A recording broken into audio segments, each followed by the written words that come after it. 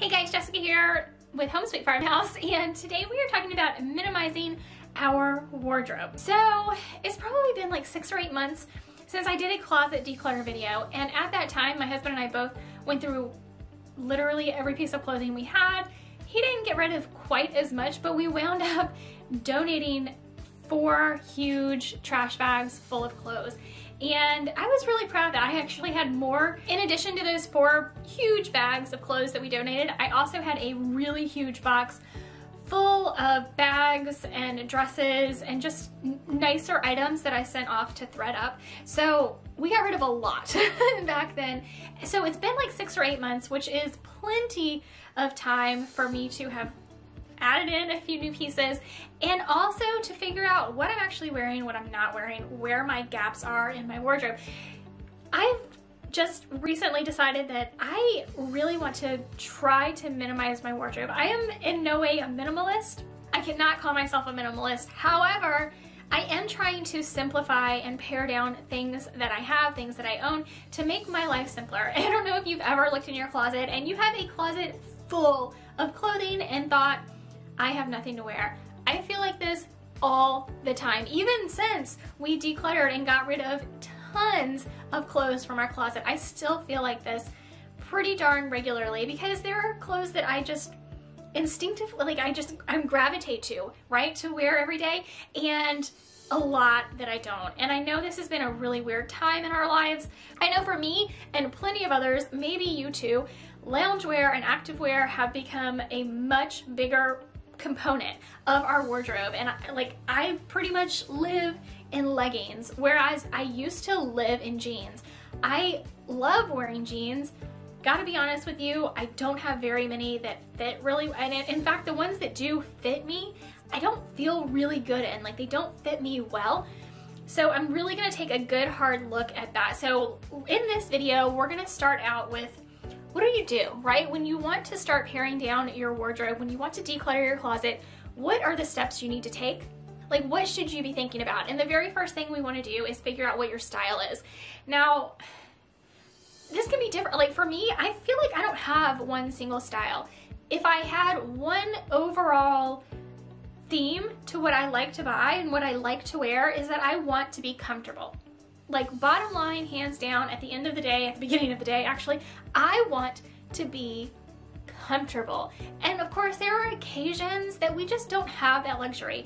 For example, I just bought a dress. I actually bought 2 dresses. The second one's coming today for my sister's wedding.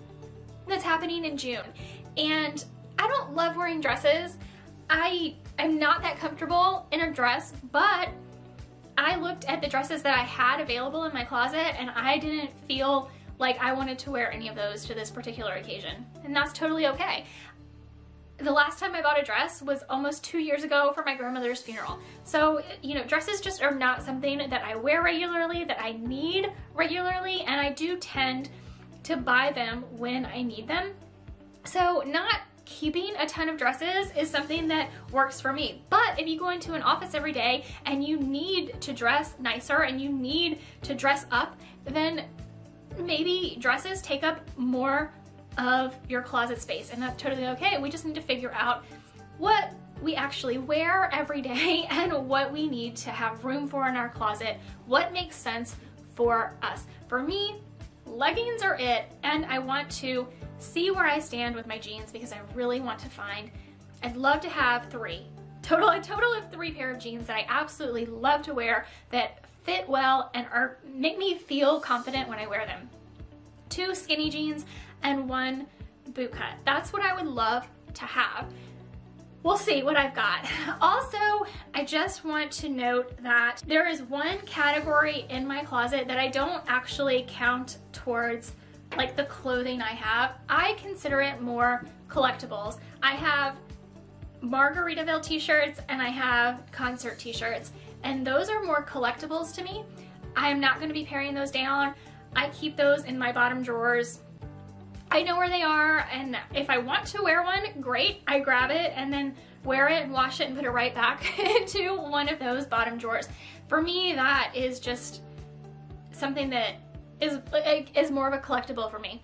But figure out what you need, right? Do you need dress clothes? Do you need more activewear? Do you, spend a lot of time at the gym, or is, working out part of your job? Are you a fitness instructor? Maybe you need a lot more activewear. Maybe you just need loungewear around the house, which I actually use a lot of activewear as loungewear around the house because I like the feel of a nice tight like activewear legging. I don't tend to wear leggings in the traditional sense that, like, if you think about like a LuLaRoe, which was really popular a few years ago, those are like what I think of as a legging. I don't wear those as much as I wear like activewear yoga type pants. Those are my favorite. Those are what I gravitate to. And then I wear a lot of cardigans and sweaters because I am cold all the time. Another thing you want to do, and it really helps to keep your closet decluttered, is to separate your seasons. So we're in spring now, we're heading into summer, you may want to start putting your winter clothes away. That, again, I have a really hard time with because of where we live. We live in San Diego, and it can be, really cold in May and June. Like when you traditionally think that, in the United States at least, we're having summer. It can be really cold here. And even so, I'm cold like all the time, all year round. So even if I put on a tank top to go outside, to go in somewhere, I need a cardigan or something to put over top. So I don't have that like summer, winter clothing distinction. It doesn't work for me, and I know that, and that's okay. So what we want to do is first go through the clothes that we have. Last time in my declutter video, I literally pulled every single piece of clothing that I owned out and put it on my bed, and I didn't even have enough room on the bed. I was like piling things up alongside my bed. So if you're interested in that video, I will link it down below. I'm not going to be doing that this time. What I'm going to be doing is literally going through every section of my closet, and I'm going to organize it in sections. So sweaters go together, and long sleeve shirts go together, and t-shirts go together. What I'm going to be doing, I don't wear a ton of t-shirts. Why do I have a ton of t-shirts? I'm really going to be paring that down a lot, but here's the bottom line. You can use the Marie Kondo method. Does it bring you joy? I mean, I don't know. That may work for some people. I don't know that that's going to work for me. What my goal is, every piece of clothing left in my closet at the end of the day, I want it to be like a viable option for me every morning when I get up. And that is going to mean that it fits well, that I feel confident wearing it, that I feel it has a flattering fit, and most importantly, that it's comfortable. Granted, I will have a couple of pieces that may not be the most comfortable because I just need to have them for just in case, like dresses, but overall, it needs to fit well. I need to feel confident in it, and comfort is a huge priority for me. So, whatever your priorities are, figure those out and start tackling your closet. If you have pieces in your closet that you literally have not worn in a year or more, I would recommend getting rid of them, whether that means donating them or sending them to a place like ThredUp or listing them on Poshmark. That's completely up to you. And it's going to depend on the piece as well, right? But pass these along to someone else who can love them and use them. I think that's a really great tip. If it is no longer serving you, don't let it take up space in your home, because when it takes up space in your home, it takes up space in your mind. And if something is not serving you and it's taking up space in your mind, you are giving up one of the most precious resources that you have, and that is your brain, that is your thought, that is your feelings and emotions. Because when our home is cluttered, we can't rest. Like, that is just has been scientifically proven. Our brains don't rest when we're constantly like being pulled here and there and here and there and here and there, and that doesn't belong there. Our brains can't rest. So I would encourage you to follow along with me and go through your closet and literally just pick out the things that don't fit you well, that are not serving you in this time in your life. And you know what? If you find some pieces in your closet that you really love, and maybe they're just one size too small, and you're gonna put forth effort to be able to fit into it again, grab yourself a small container and limit yourself to that container and say, whatever I put in this container is something that I absolutely love and I want to get back to being able to wear this. Put it up somewhere so that because it's not a viable option for you today, right? And when you hit your goal, you reward yourself with grabbing that container and putting those clothes back in your closet because you loved them to begin with. So I have another pile of stuff to get rid of, and I also need to go try on all of my jeans to see what fits and what doesn't. And there was one shirt, so I put my sweaters and sweatshirts back here, and these are my cardigans, which I told you I need. I'm always cold. These are like my layering long sleeve shirts, so like my flannel shirts here. I have a jean one too that I love. And then just a couple extra long sleeve shirts that I have. These are all my layering tanks. And a couple of, just like I went to Cabo Wabo Cantina, so tank tops that I have. And these are nicer, like dressier tanks that I have.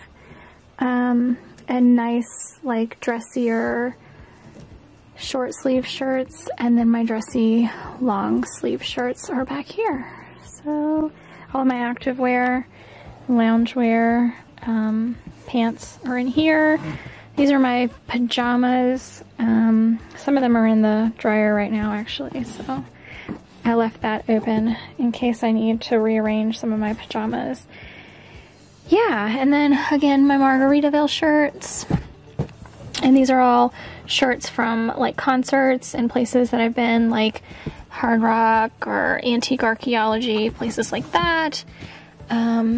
Extra t-shirts, which I did a pretty good job paring down last time, but you know, got all that to get rid of now, so let's get to it.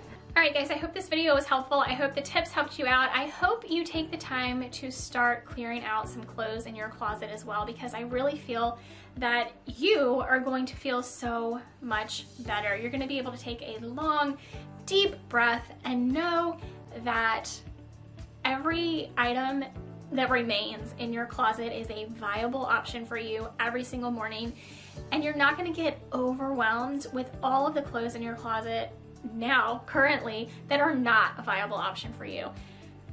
I just think this is like the epitome of self-care, is letting go of things that are not serving us, right? I feel like it's very materialistic, right? That we're getting rid of all these things, and maybe you feel bad that you spent money on it, but donate it somewhere, even like maybe a women's shelter, or I don't know, you can look at places you can donate in your area, but feel good about where you're sending it and know that somebody else is going to get to love that item.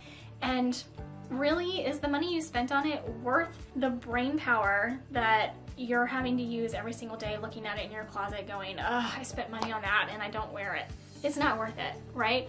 Let's move on and just start simplifying. Like, even the smallest step can make a huge difference. And honestly, it snowballs. Once you take that first small step, it really snowballs and you want to do more and more and more, which is why I'm here doing this video with you today. I do hope all of the tips helped you. Thank you so much for being here. I hope you give it a thumbs up and that you subscribe to my channel if you're not already a subscriber. Thank you so much for being here with me today. Again, if you know anybody that this video or any other video on my channel can help someone that you know, please share it with them. My goal this year for 2021 is to get up to 1,000 subscribers, and I can't do that without your help. So thank you so much for being here. I can't wait to see you in our really quickly before I go. You may not know this about me, I'm also a pet parent coach. So if you look at the link tree in my description, there's a link to my link tree. You can go to my other channel on YouTube, which is all about pets. Also, you can go to my Patreon, where you get all new and exclusive pet parent content that I know you need. So I hope you join me over there as well if you are a pet parent. I know so many of us are. And I want to say thank you for watching this video. Thank you for supporting me on YouTube. Thank you for supporting my other channel if you are a pet parent, and for supporting me on Patreon. I can't wait to see you guys in the next video. Bye.